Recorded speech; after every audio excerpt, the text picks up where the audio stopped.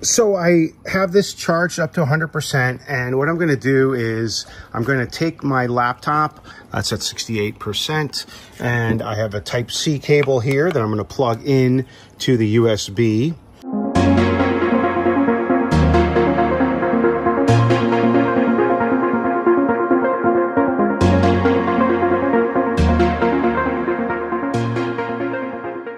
Hey guys, Trust Ted here, Tesla owner, Silicon Valley. Today I got another review for you. This is the Enphase IQ PowerPack 1500. This is a big battery that can back up various devices and an optional solar panel that can actually charge this. So as always, I'll be going through the product, the installation, the functionality, the price value, and give it our final rating at the end. If you're not a subscriber to the channel, please subscribe. Let's get on with the review. All right, let's do an unboxing for the Enphase IQ PowerPack.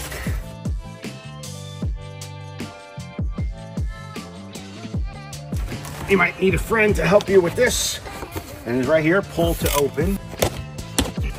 And there you go. Ah, look at that.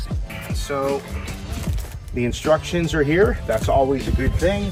Nicely packaged with this foam there. Oh, it's a really pretty unit. Oh, it's heavy, but it's really quite a nice unit. Okay, while we're at it, we might as well open up the solar panel. I have actually reviewed other power packs, if you will, and that they did not have that option. So especially if you go like whatever, camping, or you're just at an RV park or something and you want more power. So take a look. Okay, so there's a handle on this side. This is the cable and such, probably for charging. And this is the panel, nicely, again, nicely packaged here. And what's really nice about it is it even has a handle. So I really like that. And there's a little instruction guide here. So this is really terrific. So I'm just reading the quick start guide, and it's the first thing it says to do is charge it to 100% with AC power.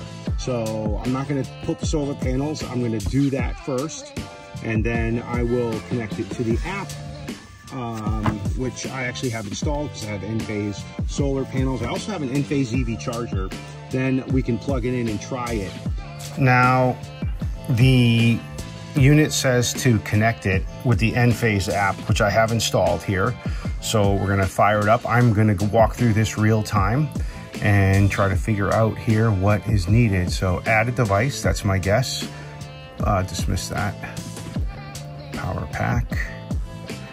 Okay, add power pack. Scan the QR code, set up, name your device. Let's get started.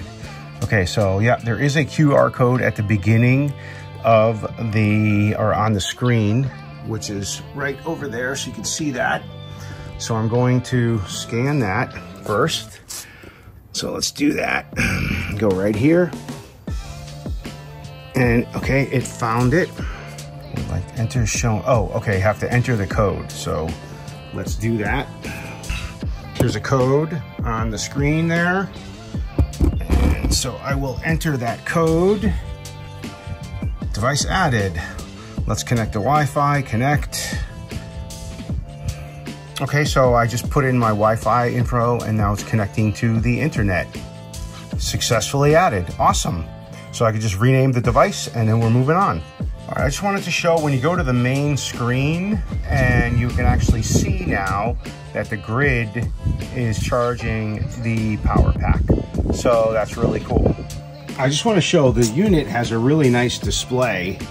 I'm trying to get the shadow or myself off, but you know, you can see that it's charging and it tells you the percentage. It's at 64%. You can see there, and it's basically saying to you know, just keep charging until it's done.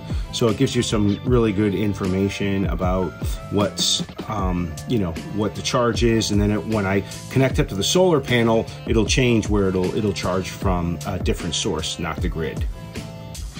So you can see it's now charged up to 100%. What I maybe failed to mention is this is a touchscreen. So I saw that there was a firmware update, and I did have it update to the latest firmware. Before I get started, just a quick walkthrough on some of the various ports. So you can see there's like a nice rubber adapter there. So there's 2 AC ports on that side, and there's 2 more there. So that's awesome. And then there's USB here.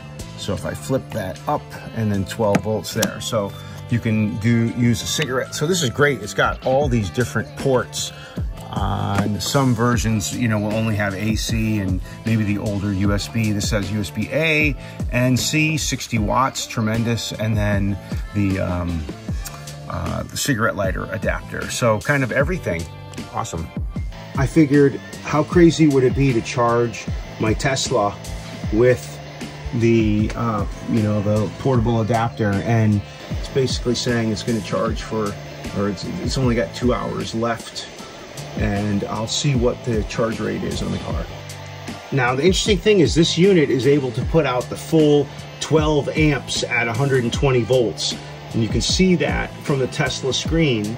And so this is saying it will basically charge for, you know, basically an hour. And so that's great, because it's basically the capacity, right? 120 volts times 12 amps. When you do the math, that's pretty much 1.5 kilowatt. I thought I would just show you a quick setup. Here's the solar panel, and what's nice is it just folds out, like the 3 fold together, and then you can see there's these kickstands. There's these 3 kickstands that you see there.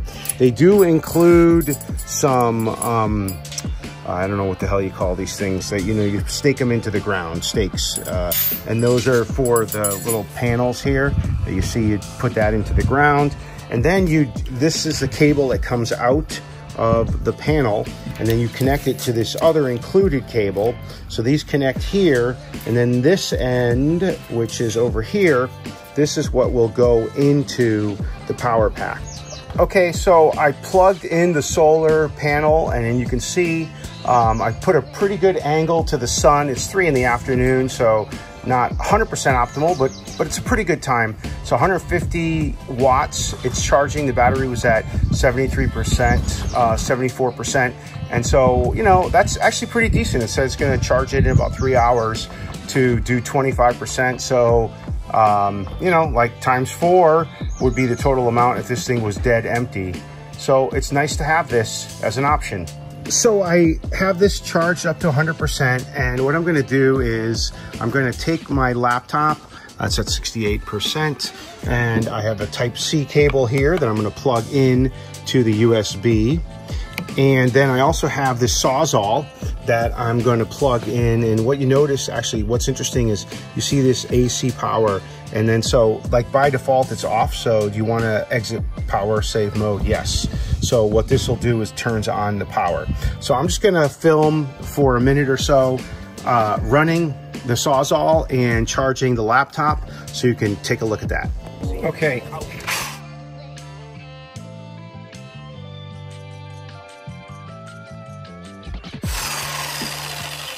One of the other things I really like about the Enphase PowerPack 1500 is how compact it is.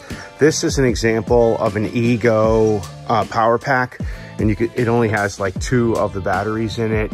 It actually, depending upon the batteries you put in, would be less capacity, but I just put them side by side so you can get an idea. The Enphase is really much more compact. I mean, of course, you could argue that the Ego is modular, and if you have their system with batteries, you might want to use it. But the other thing I'll say is that the Ego only has USB-A and AC. It doesn't have the cigarette lighter or Type-C. All right, let's wrap up the review for the Enphase PowerPack 1500. For a product, I'm going to give this a 5. This thing is just super well built. I'm really impressed. It's lithium iron phosphate, so that's the safest battery chemistry. Just like they thought of so many things. In terms of installation, it was super easy, whether you just plug it in to charge from AC power or from the solar panel. I'm gonna give that a 5 as well. For functionality, I'm also gonna give that a 5. This thing is a beast. It, you know, charged my vehicle. It added like 6 miles or so of range. It, you know, was able to deplete the battery. It was like barely warm to the touch. And for price, now it's about $1,500 just for the power pack. It's another $500 if you want a solar panel, and you can actually get 2 solar panels to recharge it even quicker. You know, that is a lot, but it's only a little bit more than a lot of comparable products. And I think just given the screen, the quality, all the ports, the ways that you can recharge it, this is a great value. And so I'm gonna give that a 4, and that's a final score of 19. Again, Trust Ted, Tesla owner, Silicon Valley. If you're not a subscriber to the channel, please subscribe and look for another review soon.